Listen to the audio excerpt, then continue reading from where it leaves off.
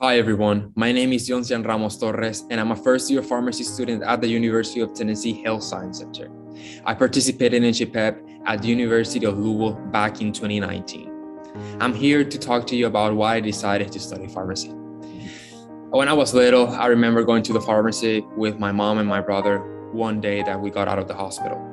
The pharmacist approached my mom, letting her know that he was talking to the doctor because my brother got the wrong dose and it was going to be toxic for him and could even kill him. In that moment, I realized that pharmacists, they just don't get pills in a bottle. That's not all their work. They make sure that every patient gets the correct dose. I want to study pharmacy and I want to be a pharmacist because I want to be that person who counsels correctly each patient and makes sure that every patient is safe with the dose and medication they are taking. I want to help my community and be an advocate to get everyone safe and instruct them to how to drink their medications. This is my story of why I want to be a pharmacist. Thank you so much for your time, and I hope you all got a great day.